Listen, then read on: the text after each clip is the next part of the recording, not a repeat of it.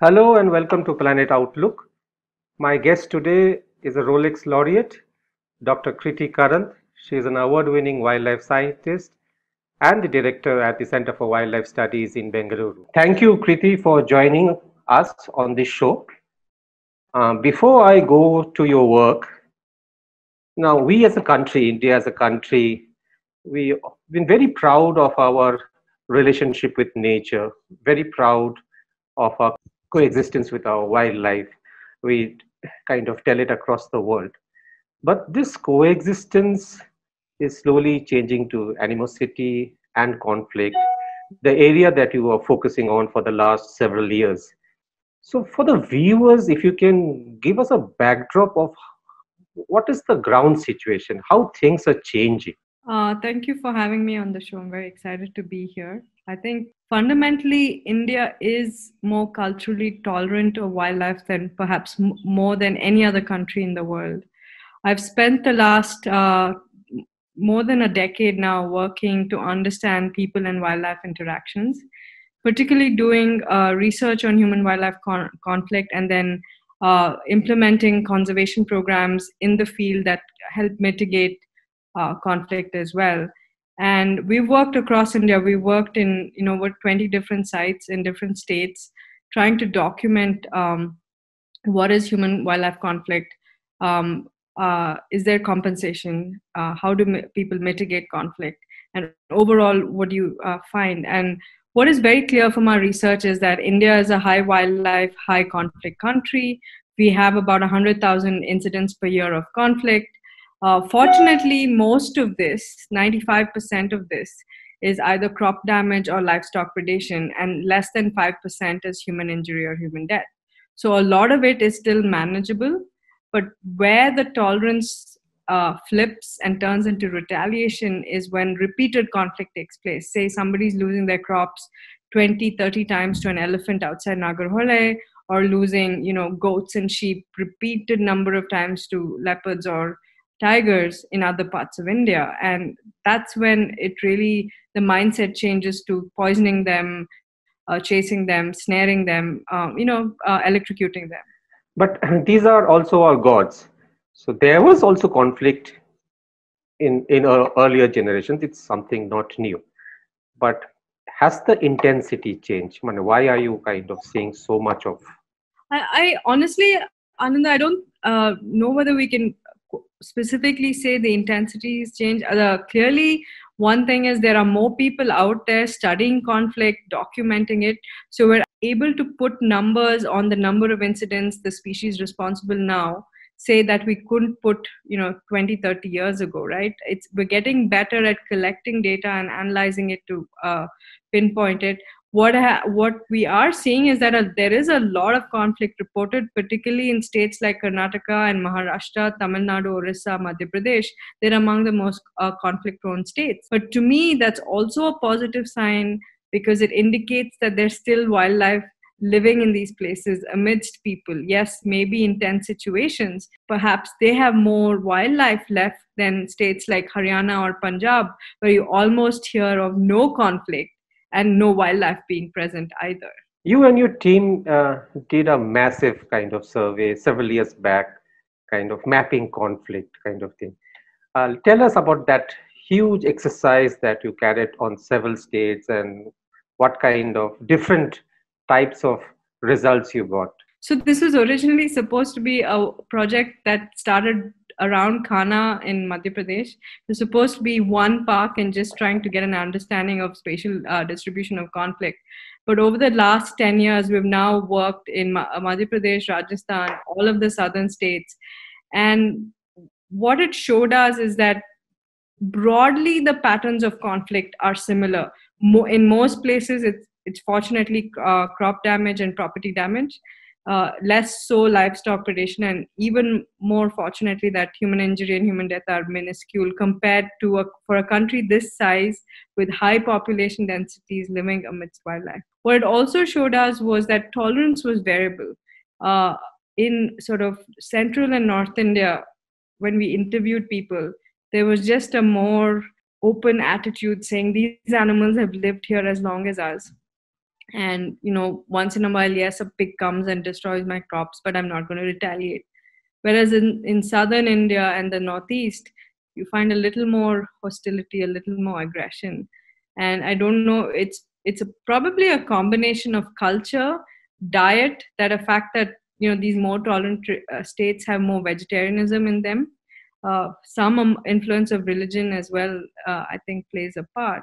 But I think fundamentally, looking ahead, what is going to make a difference between somebody tolerating loss and not tolerating loss is our ability to assist people. So can you provide ex gratia compensation payments?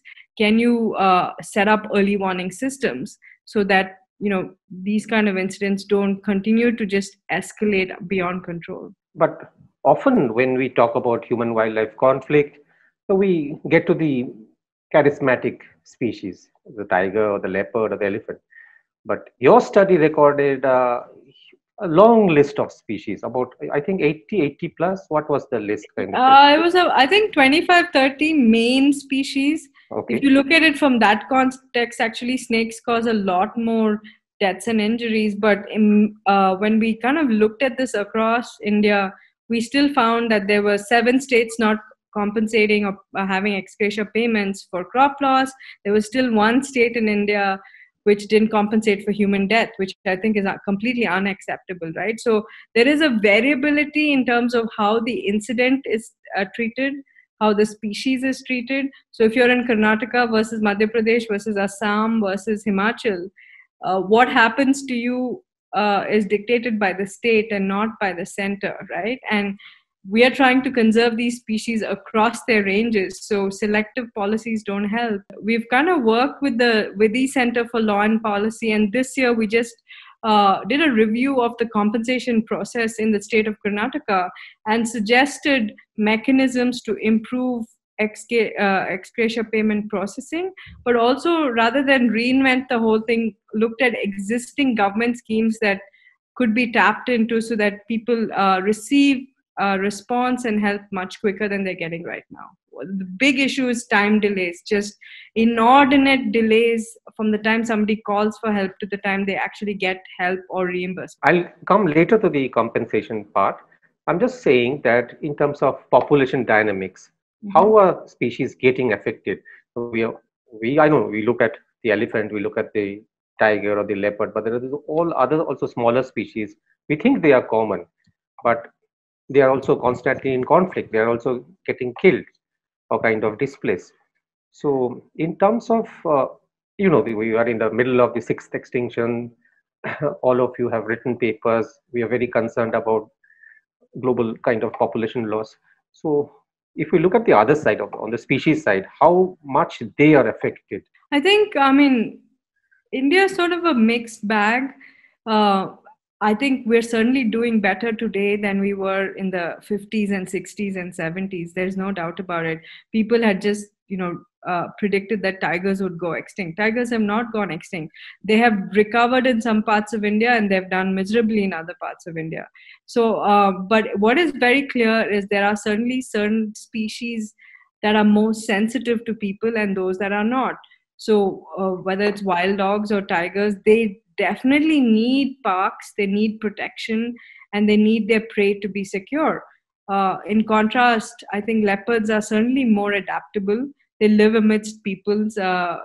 Vidya's work has shown that they live in sugarcane fields and adapt to people, right? So I think it's really a story of what species are resilient, what species are adaptable, and those are the ones which perhaps need less help, and those are the ones that need help. Include elephants, where many elephant biologists say that most elephant populations are found outside parks than inside. And if you start talking about grassland species and wetland species, they're in even more trouble because enough parks were not set up in those kind of habitats. Our parks were set up in very forested areas. So what's clear is globally, if you look at, wildlife is in trouble. There's no doubt about it.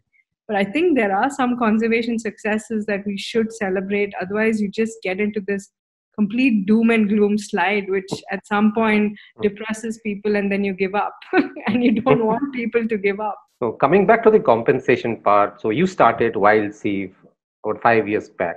So tell us the story of Wild Sieve. How did it come to your mind? You told us already that compensation to people was a huge issue across the country, and you were one of the first to start one of a kind of program where the villagers who are most affected by wildlife or crop predation get kind of due compensation in quick time. We'd spent about 5-6 years trying to understand conflict, and what the drivers were, and what the government was doing. And one thing that stood out, which is an amazing thing about India, is that the government actually has a process in place for people to file claims, review them, and disperse payments for losses suffered to wildlife. Right?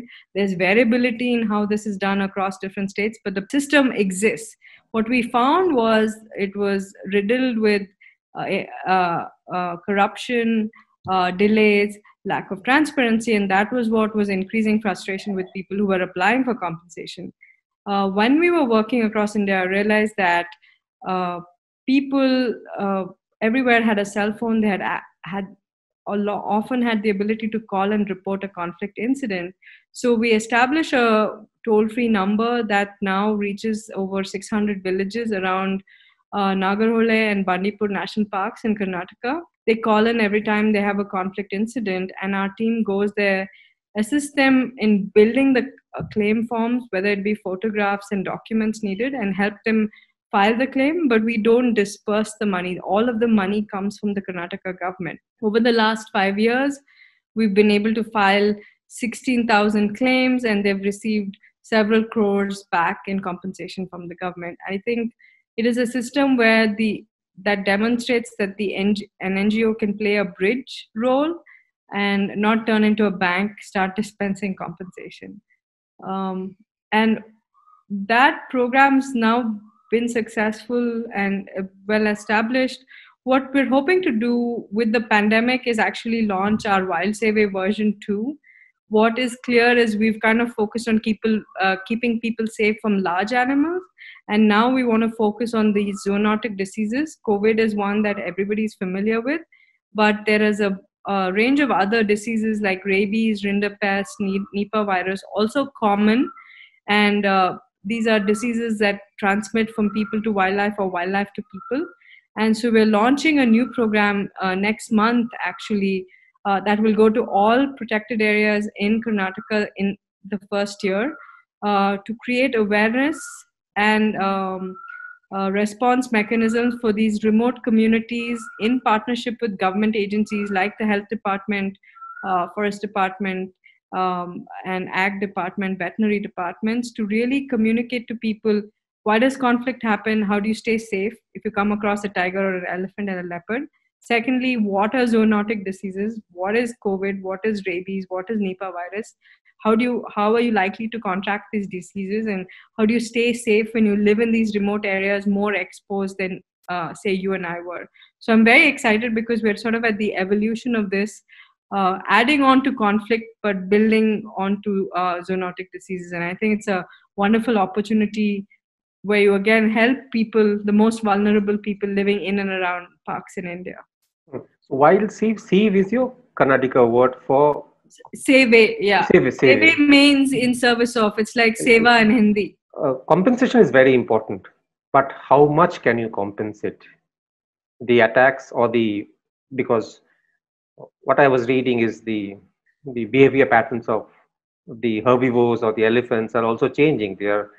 They are more now likely for human produced crops than the forest, and this is only going to increase. So how do you see this going forward in the near future? I think compensation is one tool. Things that other people are doing, one is certainly early warning systems. Other organizations like NCF have deployed early warning systems, particularly focused on elephants. I think we need a multi sort of tool box approach to this. You need early warning to try and keep people safe before something happens. Then you need compensation and mitigation again to address it once it happens, I think. So I clearly don't think compensation is the only way to address it. It's one, but I think it's an important one where there's a lot of conflict. It occurs frequently, and people's livelihoods are immediately lost. Say you're a farmer and you end up farming 6 to 9 months a year. Maybe some parts of India you can only farm one season, and you have a animal that comes in, or a herd of animals that comes and destroys your crop. There is no way you can feed your family. There is no way you can build your livelihood for the rest of the year. So I think what is needed is really multitude of approaches to address this. Do you see that we need to also change our agricultural pattern? Because I think certainly, because I mean, some of the analysis we've done shows that some crops are more vulnerable, so create more conflict. So, for example, in this part of India, people plant horse gram in the months of October, November, December, and we find that that is the most frequently raided crop, right? So, can you dissuade people and convince them to grow less conflict-prone crops? I mean, herding patterns are simple. We've built livestock sheds that were for families that were repeatedly losing cows and goats and sheep, and immediately it takes away predation by the big cats, right? And so there are simple, easier measures, but it's also some level of behavior change of not free grazing your livestock, which now also exposes you to disease transmission as well. So I think it's really building a bunch of ways to help people at this point. so there was also this debate between kind of free grazing, as you mentioned, and also stall feeding, which never took off kind of thing. So do you think stall feeding is a kind of a solution in the future? So we've been doing some work. I've been working with some economists and social scientists to look at this. And interestingly, there's sort of a natural transition taking place where our work suggests that people are beginning to transition from, say, having a herd of 10, 20 cows, which are all native breeds, they're willing to risk free grazing in the forest and losing, versus having a couple of hybrid cows that yield more milk but are stall fed. And we're slowly seeing this transition where people are kind of beginning to lower the number of native cows they own and then have hybrid cows that produce more milk. But that also comes with two trade-offs. One, with the native cows, a lot of the species are drought cattle. They're not really milk cattle. So then how will they plow their fields and, use have other purposes? The other issue, of course, is the hybrid cattle have higher veterinary bills. So you don't want to lose your hybrid cattle, so you stall feed them, but you also have higher veterinary expenses. But the overall economics suggests that having a few hybrid cows is far more sustainable than having large herds of native cows. So in this second phase, which you are so excited, tell me, how are you going about the program kind of thing for a viewer who's not been into Nagarhole or Bandipur, somebody sitting in Delhi and watching this? Just give us a sense of how this is I going mean, to this is work. a program we actually hope, if our dream would be to do it in every park in India, right? And it's not just because there's a lot of communities who live very close to wildlife in that first 5 to 10 kilometers from the boundary of a park, who are just as susceptible and vulnerable. So we're starting in parks that we've worked in for a very long time, but the new version is also running these public safety training workshops, which inform people about conflict and staying safe, about different zoonotic diseases and staying safe, and fundamentally why wildlife matters, why we're all interconnected, and how they play a key part in sort of protecting wildlife into the future and yet keeping themselves and their families safe. So I mean, a year from now, I'll have sort of a clearer answer for you. But the plan is to actually reach out to 300-400 villages located in key wildlife areas and work with communities and literally frontline health forest department workers. This is the same area in Karnataka that you have been working for the past 10 years. Actually, this program will go to 22 different parks in Karnataka. So Wild Save is operational in 2 because we're deeply embedded there, and once you introduce a program like this, you really can't pull out. Whereas this new program is more an awareness program, so we can scale it much more rapidly. The idea is to build a network of partners who will keep an eye out on both conflict and disease transmission. But how difficult was it to kind of execute the program? Because these are very remote areas, different sets of communities, people. Uh, some of them So the have. execution starts next month, Anand. I think the strengths that we have at this point is we have worked in all of these parks at some point. We do have a lot of local partners and connects, and the purpose is to really build and champion those partnerships, with us more coming in as the knowledge implementation side of it, and have other people really carry forth once the program's been implemented, to ensure that conflict is addressed properly, and disease outbreaks are something we're more alert to and not surprised by, as we've been by COVID. The forest department also was very cooperative in this. We've worked with a lot of lower level forest department staff in a very cordial manner for many years now with the Wild Survey program. Unfortunately, last year when I won the Rolex prize, there was a little bit of backlash from some of the top officials. I think that was driven by external factors, not really whether we were really doing the work or not. But tell us about the other program, the Wild Chalet, which is the school program that you have started. Also has become very successful.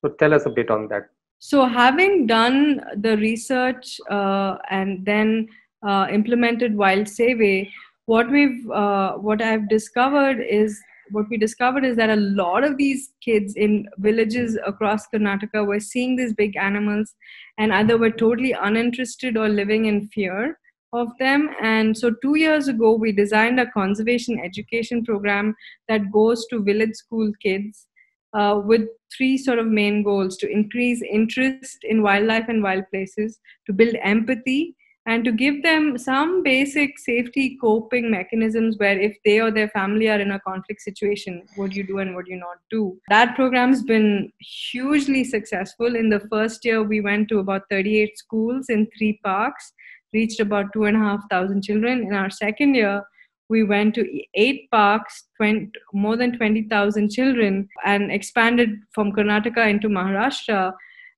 This year, we've made our plans. We have the program ready to go into Madhya Pradesh as well. We have a Hindi version of the program.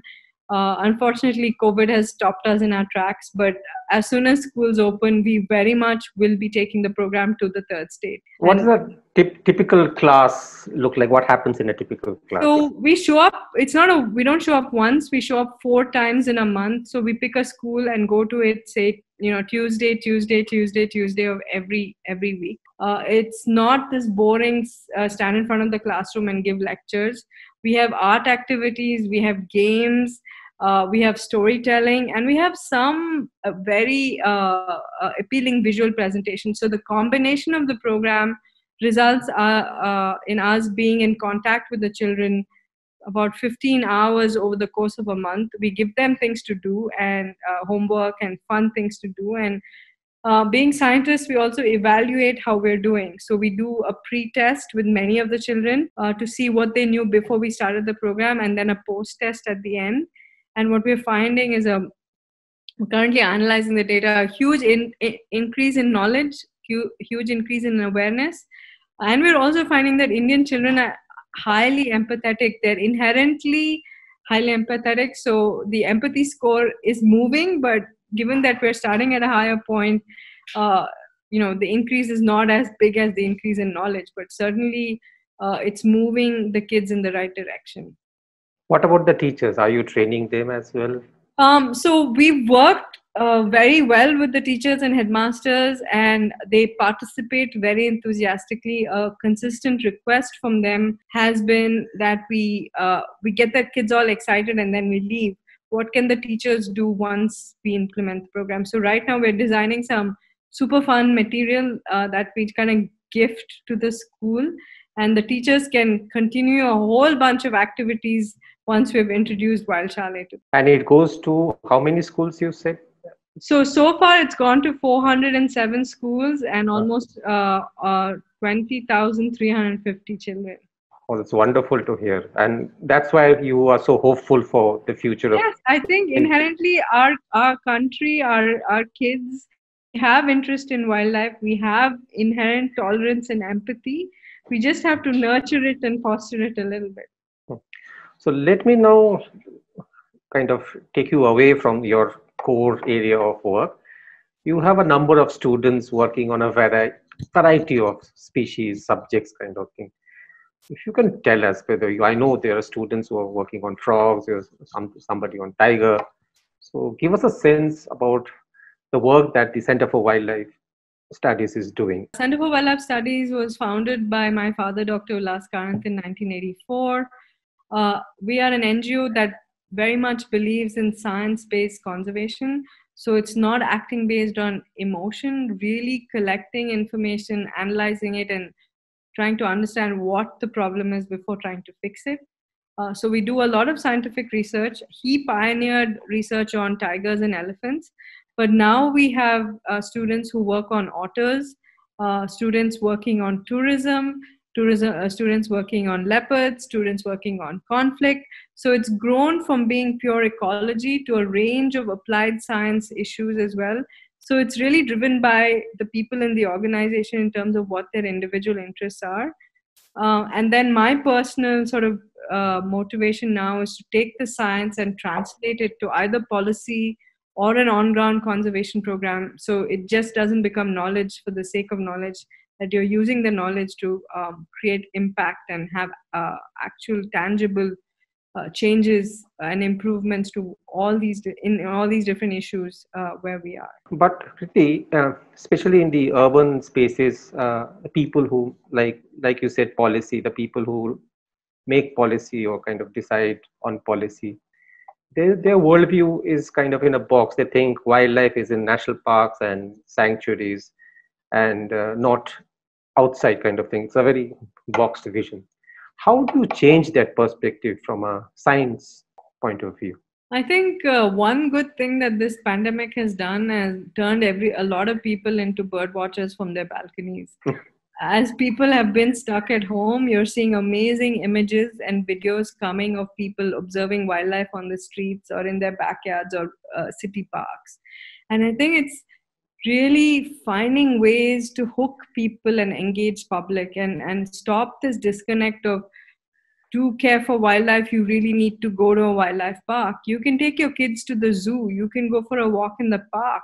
You will see an amazing number of sort of wildlife species right in your backyards, right? Not, I mean, of course, you're not really going to find a tiger or an elephant, but you'll find amazing frogs, amazing butterflies, amazing birds. And I think it's to inculcate that appreciation for nature that goes beyond the big charismatic animals. And I think truly seeing is what gets people to care. So before I let you go, what is your next, apart from the wildlife, human wildlife conflict, any new program on the CWS banner looking at species in India? So the biggest new program is the zoonotic diseases one, because I think that is the need of the hour in terms of what I'm actually shocked about, Ananda, is that even today people are not able to link this pandemic and COVID-19 to the fact that we tinkered with nature. This happened to happen in China, where people went and are trading in wild meat and consuming wild meat, but it could very well happen in India, you know, uh, or Africa or South America. And I think if that visceral connection to nature is not obvious, the fact that there are places that you need to set aside for wildlife and that you don't mess with. There are places where people and animals can overlap, and there are places that need to be defined as human spaces. And how do you sort of keep people and wildlife safe in the overlap areas so that these kind of disease outbreaks don't take place and conflict doesn't take place and retaliation doesn't take place is really what we need to kind of broaden and reach more people about. Thank you, Kriti. Wonderful having you, and best of luck for the Wild Thank you. Survey Part 2. Thank you very much. Take care. Take care. Bye. Bye.